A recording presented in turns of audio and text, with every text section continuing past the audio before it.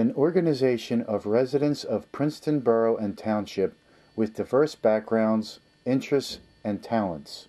Princeton Future has grown out of a concern that much of the planning and proposed development of the critical downtown spaces have been proceeding in an unconnected manner. The aim of Princeton Future is to assist the municipal authority to take a forward-looking and more comprehensive approach. Investigation and consultation undertaken by Princeton Future indicates that these objectives are achievable with good planning. More detailed studies and further involvement of all concerned parties are, however, clearly called for. So those kinds of considerations, and certainly, as Michael said, where they're located from township to borough. We're going to go on to the utilities, which is the next page. There's power communications, which is all the overhead power and cable lines. It's destroying the trees and they're unsightly, and people really find them to be the scourge of the street. That had just one basic reaction. Put them underground. Yeah, that's right. We got our U-shaped trees. You know, where else to put them but underground? If there's going to be reconstructed. How we get to that, that's later. We'll try to figure out. They get that one pole moved by PSC and GF corner at the library, so we'll see. Underground pipes, manholes, and how that system gets burdened by further development. If the sizes increase, they're also impacted by the large root systems that, from the larger trees that are already there. And then storm drains have a very curbside placement. I happened to meet one with my right rear tire turning a corner on Franklin, and it's odd that I thought I was moving around the curve, and many of the corners now have a slope ramp section, but oh, I hit the curve a little. Well, I didn't hit the curve. It's a manhole with, it's, you know, it's a big steel thing, and it tore right into my tire, and I didn't realize it was dark. It was night, and someone was on my back side trying. I said, "I got to turn in here quick, because they're going to barrel me over." Lo and behold, there's a manhole right where you'd expect to be able to walk and have the ramp. So they are in an odd place, and that hopefully will be corrected in the reconstruction. Land uses and zoning. Let's go on to, let's just broke them up into two different sections: building uses and physical conditions. Concerns were property neglect, areas or buildings that are at risk for redevelopment, commercialization, or referred to as downtown creep, institutional growth. With regard to property neglect, rental properties were exempt. There's evidence of overcrowding and the impacts that presents. Underdeveloped, I'll put this in quotes because that relates to what the site is physically and its permission to do something else. That's not a value judgment. Okay, that is purely a relationship of zoning permission to current existing structure. But that means it is in threat to be something else. And the issues, the social issues of loitering, and which is in parts a subset of relationship to overcrowding. Now, on property neglect, I think there was more discussion around that. And that there was an issue around absentee landlords and how you deal with that. Well, no one has necessarily solved that problem, but one of the things is that there is the overriding theme that to maintain residential uses or rezone residential to prevent further commercialization. With commercialization, use ordinances to strengthen, the residential character, and that has more to do with building size, scale, occupancy, not just that it looks like a house, but it is a house and people live in the house. And the concern around institutional growth is that uses become intensified. I mean, that maybe a house is a structure, but it's being occupied. If it's an institution or commercial space, then it's really occupied by many more people, and obviously they bring more cars and other demands on even the systems within the building. Yeah. On this, we would look at these three together: the zoning, the land use, and the building fabric. And let's just take the issue of commercialization and over here where we're saying maintain residential uses. Use ordinance to strengthen residential character and use. So the zoning is an ordinance. There are housing ordinances. On the land use, the way we are approaching this issue is that this zone in particular and this zone in particular, the goal in terms of land use is to preserve the residential character. And you can see all the yellow. And a lot of the yellow is only yellow. The mixed uses are shown where there are, in fact, two colors. And it's possible in this particular area, and we discussed this, so maybe we can continue to tell what the advisory board thought about that. That in terms of this zoning ordinance, it wasn't the issue. Well, so the zoning ordinance relates the percentage of the kinds of uses. In this particular, all the way across right here, where we're preserving the residential character in terms of zoning, we actually felt at the advisory board that the B1, which allows exclusive business use, should be rewritten to a percentage so that it was in fact mixed use. If this all became red, which is possible right here, under the B1, then we no longer not only have residential character, we don't have mixed use at all. In terms of the building fabric, it's also very significant, and it goes with this, that the zoning ordinance also allows, it uses formulas of bulk and density and setback and coverage.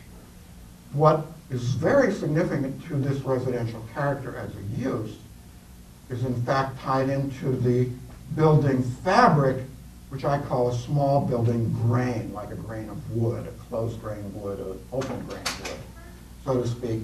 And it's this grain of a very dotted line, as opposed to the massive bulk of downtown, or even the large buildings down at this end. So maintaining that grain is as significant an issue as the use. They have to be done together.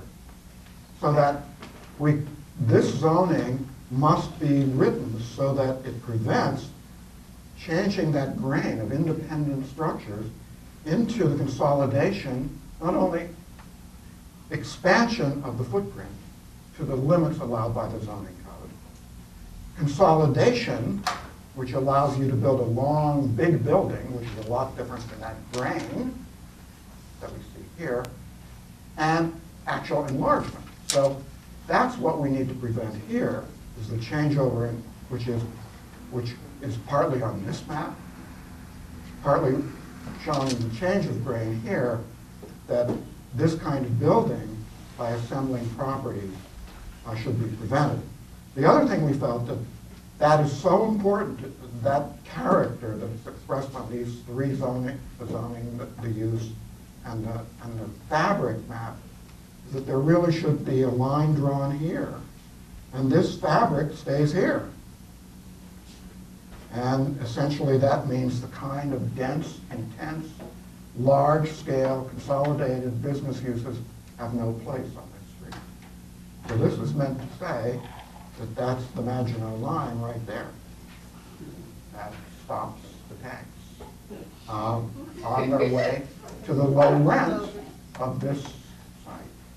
A lot lower rent either here than here, or here than here. So if the cost of the raw materials is the same and the cost of the labor is the same, the way you make more money is to change the rent factor.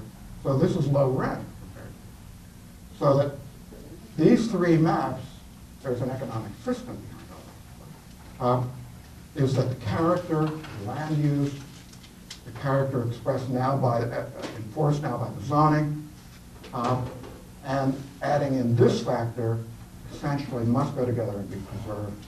The instrument would be one probably that first is the zoning. Okay. Also an issue in this whole area of land use and zoning for the property values. If establishing, as the group the meeting have discussed, the residential character and actually supporting and reinforcing residential uses, RB zone would actually mean every building is a mixed-use structure or has that potential. If it's not, it's all residential. And of course, in RB, this is the borough.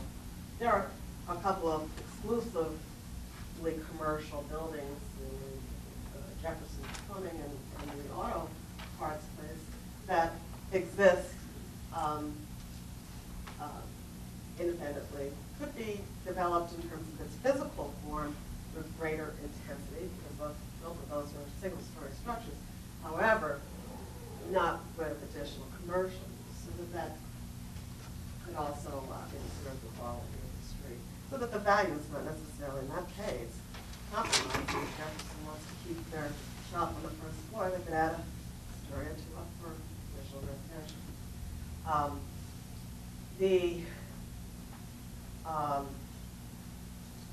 There is a concern about dramatic increases to values that the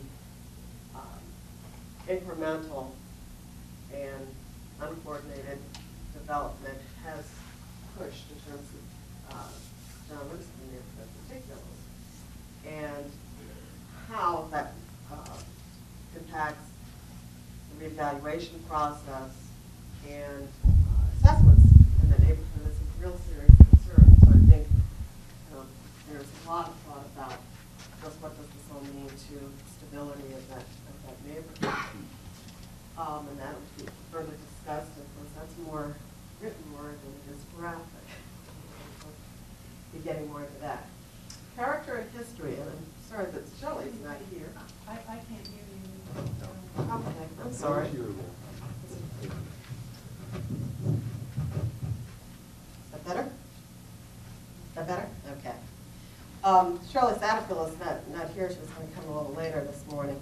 On character and history, which she certainly knows much more the details, but Wanda Gunning certainly is here. You'll find in the minutes a very long description from one of Wanda's, I guess it was the workshop sessions, and Sheldon was able to capture that, describing how the land area in much of the northern section up to Wigan Street of Witherspoon Street became to be today. In sort of just a basic summary, not going as far back as Wanda did in terms of ownership and transfers, the north area, previous community gardens, a dump on the west side of Witherspoon Street, and various other uses before it was developed into public open space and improved with the sports fields and parking. And most people have felt to preserve and enhance the functionality of that as a system for the whole community is important. That's basically says that. The township municipal building and the service and public works facilities, township municipal building being new, there has been discussion that there is a relocation potential for the public works facility, and so that would tend to help how the Route 206 intersection, as well as the landscape opportunities, might present themselves if those facilities are moved. With regard to building uses, the area had an outline character before much of the development occurred all around it. providing affordable family housing. It continues to serve historic Italian-American and African-American families, as well as many others, of course, and preserving the character, the use, and affordability of that residential, I think, has been a real concern to those who have lived there for a long time and even those who've recently moved there. It also served as an area for neighborhood small businesses and had the kind of character or that it is attempting to sustain today. However, they were a neighborhood and they were small. What's happening is they're becoming more large institutional and regional businesses. And the issue around that is that the restoration and increased residential uses, one should in part curb that, but that neighborhood commercial opportunities should always be possible. In fact, those homes that may have commercial could very well be live work environments or small shops owned by the owner of the property or small shops that are rented. I think there have been many discussions around how to manage commercial properties within residential, and so the concern around the relationship of the owner to the property, not being distant, not being absentee, has been a real concern, and that has as much of an influence on the character of the neighborhood as does any other factor. Now, implementation being the last piece that goes up at the bottom and to the right. There's two pieces that we're looking at right now, but there are some others. One is the master plan, and in one of our sessions, there was a section that refers to Witherspoon Street described. It's intended to provide areas for small-scale retail and office needs. It's the first part of the sentence of the community, while preserving a residential character and existing residential use. While the structures remain residential in character, the problem is that they're not necessarily staying residential in use. And that's being permitted, of course, in the northern section, as Michael pointed out, through the zoning. You can change the residential building to 100% commercial. But another aspect, I guess, of that sentence, while that's taken out of the master plan, is that there's sort of three parts to that. First part is that the Witherspoon Street is described more as a purpose to serve the commercial, since that's the lead part of the sentence. The essential residential character is, by example, a packet use of a residential property, which they did not change physically in the exterior, but changed the use. And the existing residential use has no time specific in terms of what's existing, and so the terminology is very confusing. Preservation can only pinpoint one point in time, but the one point in time has not been specified. Preservation is only as we see it today. We need to be more clear about how we want it to be, because preservation is not saying enough. Existing is as it is today, whether that is the model for how it should be. So it lacks the time determinant or the measurement. Okay? We need to establish more of a fixed kind of use in the sense of either a per lot, which is a percentage zoning based, as well as the area's character, which could also be balanced within a percentage. For example, the central section of Witherspoon, where there's Jefferson and the auto parts, where they are totally commercial in use today, how do they impact with an RB zone, but is supposed to be a 60-40, 60 residential, 40. I mean, it's primarily residential starting point here, but there'll be sheets for each area We have obviously, through the advisory committee, begun to talk about the whole street. And we are going to continue, because we're looking at more in detail the parcels that are on the street, the intersections, the landscaping, all of the issues. And those meetings likely will be every 2 weeks. I'm suggesting, and I don't know if, Michael, you had more to say, that we sit adjourned. Well, we could ask for response. Well, things that have come up today that critique, add, augment, supplement, tell us more, whatever. Clearly, we have not actually charted maps 12 and 13. As you can see, they're not up here yet. Map 14, of course, isn't here either. And the implementation map also would begin to include a list of items or projects, as well as instruments. So the master plan is an instrument, the zoning is an instrument, and so on and so forth. So that is just a very initial, the first overlay that gets added to, and so we're planting the seeds for all of this now. And we will hope to evolve these to become more specific, and as I said, more accurate, more focused as we continue the process. Yes. Take the mic, Wendy, please. I'm interested in what your timeline is, because although I know that a moratorium is illegal, I'm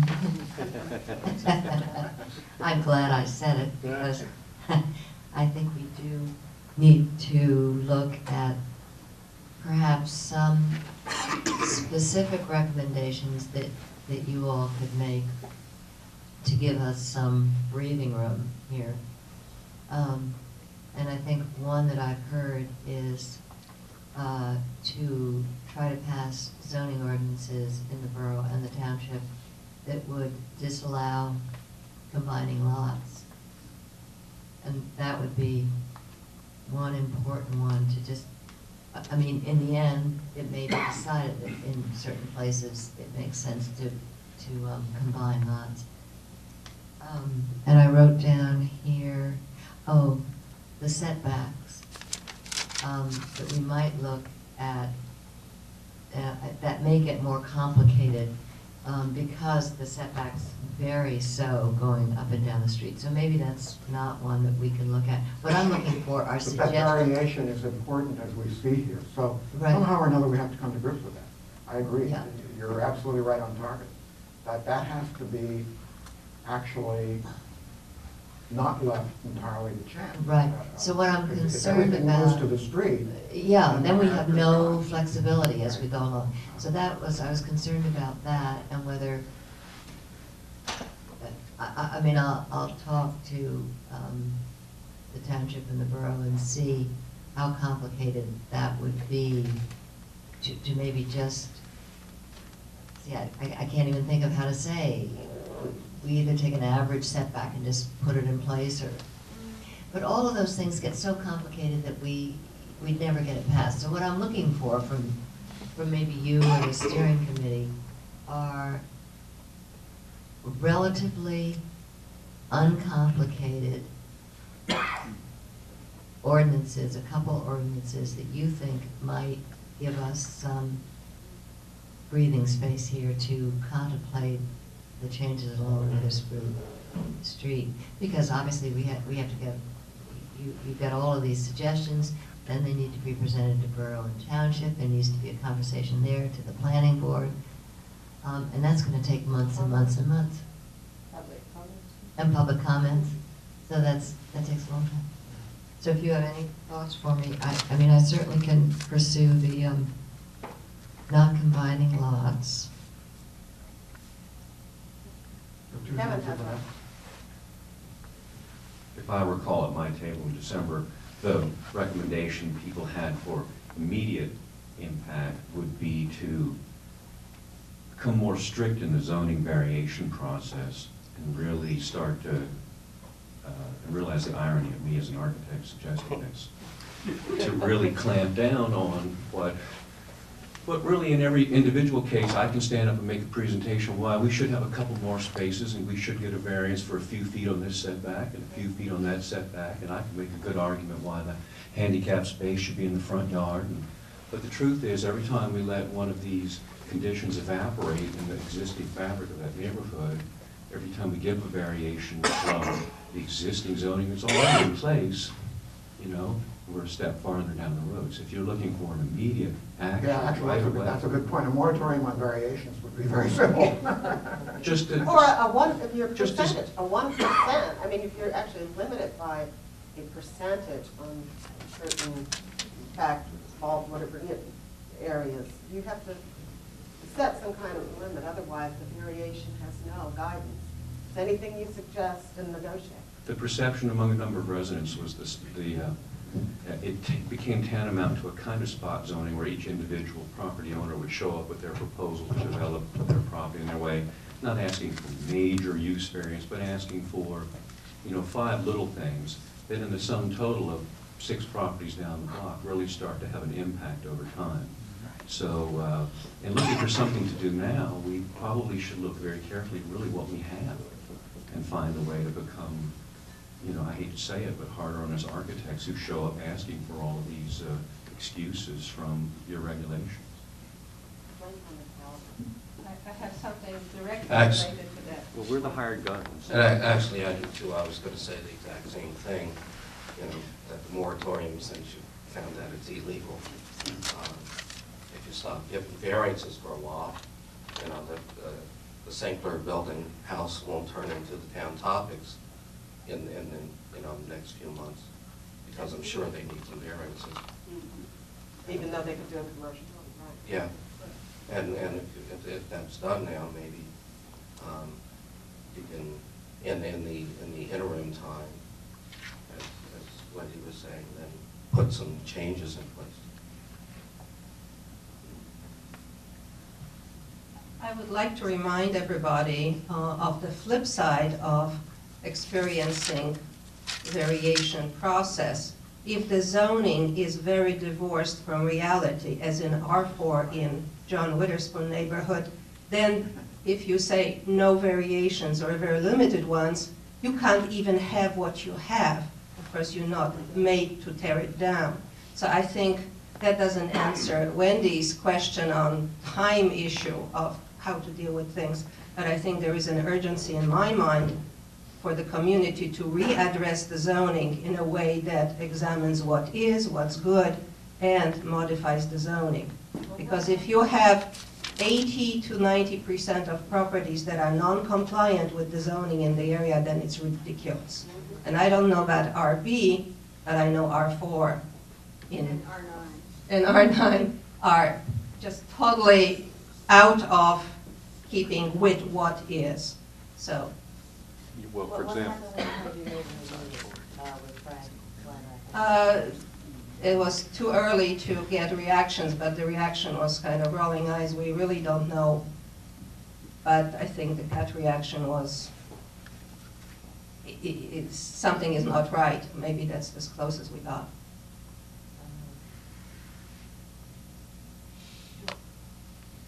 Okay, we're having a walk. Oh, okay. One thing, actually, several parts of it. Michael and Yanni, you've suggested the conception of imaginary line, and that seems to me is a really important issue that has to be discussed and reinforced. The discussion today has been to the north of that imaginary line, not much to the south, but it seems to me that from what I hear, that everyone seems to really agree and accept that although it's dramatic to have a drawing and beautiful to have the drawing, it shows the whole thing as one street. In fact, you've identified 2 very, very different streets, below and above, and it seems to me that must be come out of this discussion very much, and I suppose at some future time you'll lead us through a discussion of what happens to the sound. The one thing we have discussed, and has emerged, I believe, at some of the tables, was that the property here, right over there, is a development opportunity, and we encourage that. So from here up, though, it seems like so much of it is really capable of being worked out under the existing set of instruments. It might be that the zoning, of course, housing ordinance would apply all the way down here. My second question We don't want to apply to it. is spurred by Kevin's willingness to speak with respect to what architects do. But I wonder whether your advisory committee, which is, oh, by the way, I think we should point out that this is a new aspect of Princeton Future, that you've expanded this idea to having a wonderful group of people that are discussing it. I've worked over the maps. Right. Do you have representatives there from the real estate and development committee? Who either own or And the develop? advisory committee? Well, Jeff Fury is Jeff a was there. commercial real. I mean, it seems to me, broker. you said that there's a development opportunity right across the street. It seems that it would be very good to know where the real estate community sees the future for development, just to get the risk, to see where the interventions might occur. Find out what, when greed takes over, what happens, and what might happen. Because most of us here are talking about, or rather, organic incremental change. But I think you should hear the bad news. But we're lucky we have Jeff. If he has, I guess, both sides of it. He is a resident Good. on North Witherspoon, but he's also a real commercial real estate broker, so he sees the greed every day.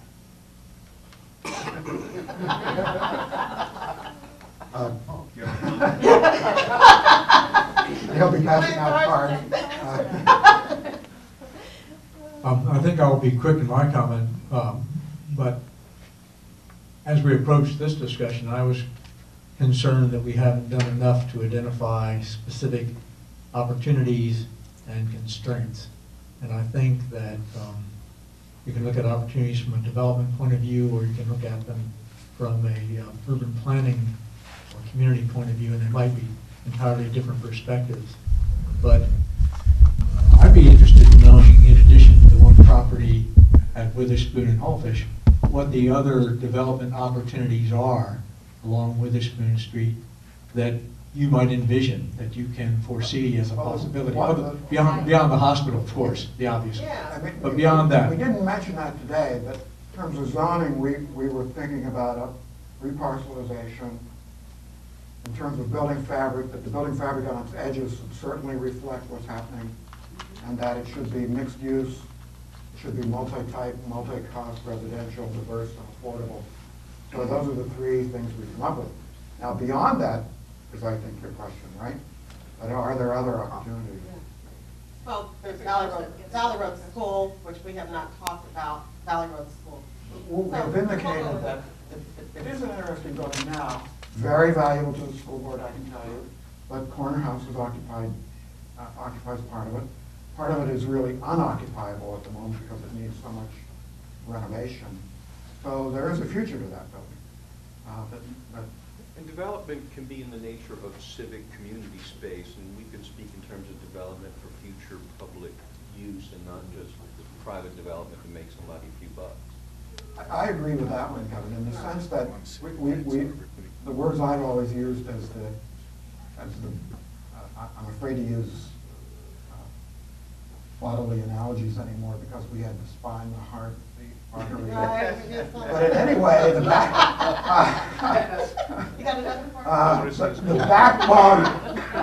backbone of everything about trying to make something better here is really concerning the public realm, as well as preserving the public realm through instruments that manage the private realm. So the zoning regulates the private realm, but somehow or another, the traffic is a mess, and that's the public realm. So all of that, that a developmental opportunity, I always think that that can include public improvement. I agree with you.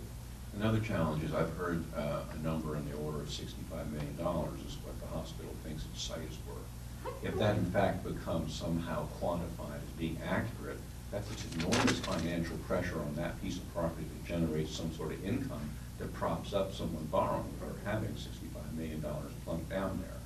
So that could become the Trojan horse in the neighborhood if that has to somehow sustain someone's investment on that level. And that's a big development issue right there. Right. I'd like to say something, but that is not a value.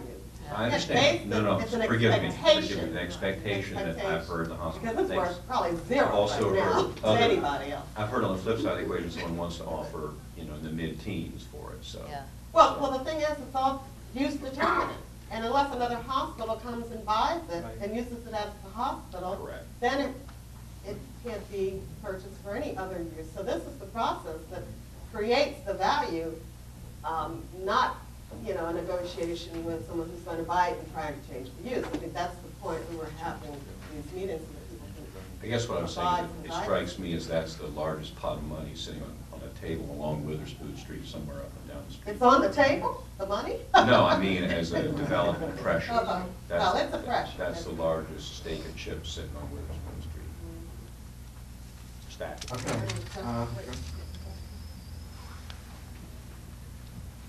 Hi, I'm Jeff Fury, the commercial real estate broker. All that opportunity. And there is tremendous opportunity out here on the street, on Witherspoon, in the present zoning. That this is a great opportunity, well, really to change that opportunity to a degree. If I may go up to the board. Let's go here with the RB zone. What you see here is reality. In the present way it could be done. Somebody could easily assemble this lot,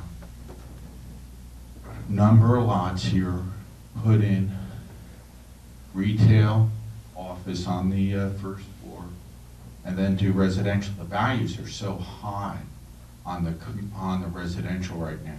This is just not here in Princeton, but it's a phenomenon in New Jersey that is occurring. When you're selling condo units, 300,000 plus in this neighborhood now, it will go up to 400, it may go up depending upon the size, 1, 2, 3 bedroom. They're going to go up tremendously in value because this area will get cleaned up per se by the houses that are being underutilized, you want to say. This is what's going to happen. People are going to sell out because they've never seen, right, they've never seen this amount of money in their life before, and they're going to cash in. Some of the residences could cash in. A prime example is the Sinklers, $460,000 for that house. And you could do a similar thing right along here too, very easily. I mean, there's an opportunity by Dr. Faselli. He has 2 lots right next to it. I couldn't believe he didn't buy the 3rd one. He could have knocked all that down, put up maybe 12 to 20 condos very easily, sell them, make tremendous amount of value. I'm telling you, a lot of money. Hey, this isn't, he realizes that. He could have done it. Let's not give him any ideas, right? No ideas. Opportunity here, like they say. Got to face reality. The hospital, they need to move. They estimate $280 million. $280 million, build a brand new. They got to get as much money out of this as possible. Highest and best, where can they get this? Through another medical type of use, be it a hospital, be it an adult type thing, mixed use with apartments, assisted living, and mixed use to a nursing home. This may, they need money. 280 million is not just going to drop from the sky. They need money. And, this is tremendous, or they're going to go out of business. They can't stay where they are here and exist. they're gonna go out of business.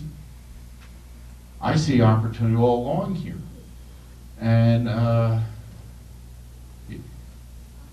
it's very easy to make money. You assemble a few of these, make a proposal. I'm telling you, there's tremendous. And this is in the present zoning, in the way it is presently zoned. Across the street, I know there's a lot of ideas. They've been churning over a period of time of what to do with the lot. Talking about Farmers Square? Right over here. Oh, Across very the short. I parking think we lot, have to the keep bridge. going here because we're All right. almost quarter up. Yeah, we're going to run out Uh, of That's good. I gotta go too. The walk. Yeah, we plan to have a walk up and down Witherspoon. We have a good day, no, it's very cold. We had rain on Thursday. We're hoping, anyone who would like to take the walk down and back up, it probably will take at least an hour, depending on how long you want to hug and stop at corners. But we invite you all to do it. So, but we're glad you're here today, came today, the next meeting, February 16th, 7, here at the library. And watch the newspaper for the airings of past meetings as well. If you missed any of them, they'll be on TV 30. Thank you all for